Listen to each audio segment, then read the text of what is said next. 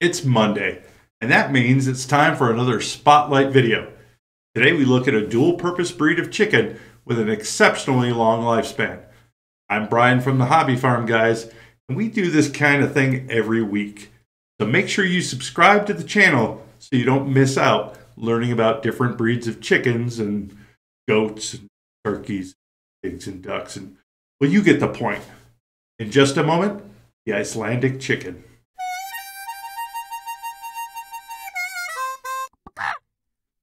It's time to feature the Íslenska landslægnin, also known as Hui Heintsni. Now, if you speak Icelandic, you're probably wondering what I said, because I don't speak Icelandic and I probably just butchered that pronunciation. But if you don't speak the language, I can tell you that I said Icelandic settlement hen, aka pile chicken, and you won't know the difference. Throughout most of the English-speaking world, though, people simply refer to it as the Icelandic chicken. Now, if you've been to Iceland or seen pictures, you probably agree it's an incredibly beautiful place, but also a very rugged place. And if you're going to raise chickens there, they've got to be tough. Luckily, they've been on the island since the 9th century when Norse Vikings established them in their settlements there. Being a landrace breed, they have evolved to adapt to the conditions of their environment, which has created a very hardy breed. Like many landrace breeds, there are very diverse genetics within flocks. As a result, there is no standard of perfection, and the breed can be found in 4 different genetic lines with various plumage colors, patterns, and comb types. Some individuals even have feather crests.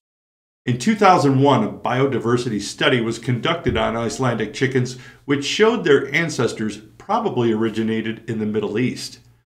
Now, when I say they're a dual-purpose breed, I don't mean in the modern sense. They do produce a tasty but rather small carcass. Adult Icelandic roosters weigh an average of 4.5 to 5 pounds at maturity, while hens are about 3 to 3.5 pounds. And when it comes to eggs, each hen will lay about 180 ivory-colored eggs per year. It also helps that there's little decline in eggs through the winter, and an average egg size of 1.75 ounces is a pretty good one for a land-raised hen. And they start laying at about 4.5 months. The Icelandic chicken can certainly be called a low-maintenance breed. They're great foragers and can find much of their diet this way. It should come as no surprise that they're cold-hardy, but they can also thrive in more temperate climates. They can be very predator-aware, although they aren't immune to predation, so make sure they have secure housing. They're also quite healthy, not being prone to disease as easily as some breeds. For centuries, the Icelandic breed of chicken was the only breed on the islands. In the early 1900s, more commercial breeds were imported to Iceland, and many of the native birds were crossbred with these newer arrivals. This interbreeding jeopardized the genetics of Icelandic chickens, and today they're considered a threatened breed.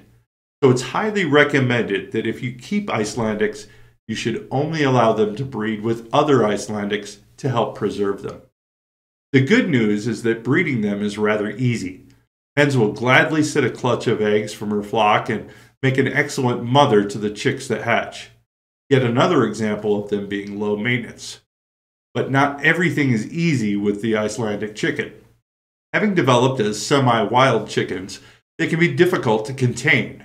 A secure coop has already been mentioned, but a large enclosed run is also recommended.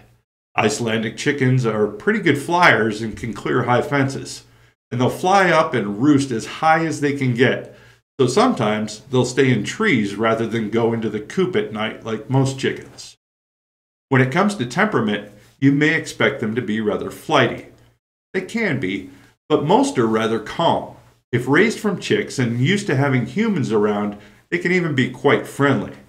Roosters are sometimes aggressive, but if they're raised together and have plenty of space, they'll get along with other roosters. This breed is quite chatty, and even more so if they're socialized. Before I finish, there's one more important thing to cover. At the top of the video, I mentioned the Icelandic breed is exceptionally long-lived. And it's true.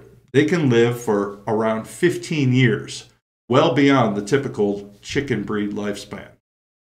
So that's the Icelandic chicken. a low-maintenance Norse landrace breed that has many qualities that make it easy to like. And if you like this video, please let us know that by clicking that thumbs up. It really helps us to be able to make these videos, and it's so easy. In fact, you can finish before I say, thanks for watching, and happy hobby farming, everyone.